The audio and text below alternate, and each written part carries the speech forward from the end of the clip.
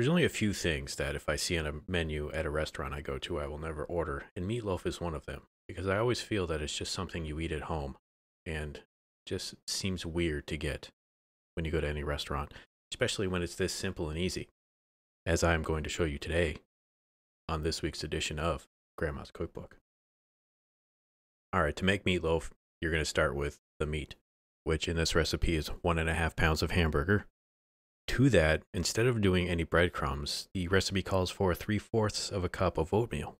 Then you're going to add 1/4 cup onion, 3/4 of a cup milk, 1 egg, 3 tablespoons of Worcestershire sauce, and the recipe calls for 3 tablespoons of garlic powder, but I couldn't find any at the store, so what I did was add about a teaspoon of salt and about 2 tablespoons of garlic salt that I had. Then add 1/4 teaspoon of pepper and then mix together thoroughly.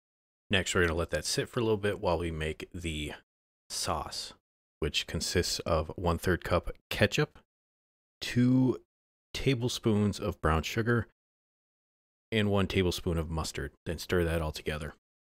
Then you're going to go and put your meatloaf into your cooking pan, and then cover the top with your sauce. Then you're going to put it in an oven for 1 hour at 350 degrees. And voila, got yourself some meatloaf. How's it taste? Really good.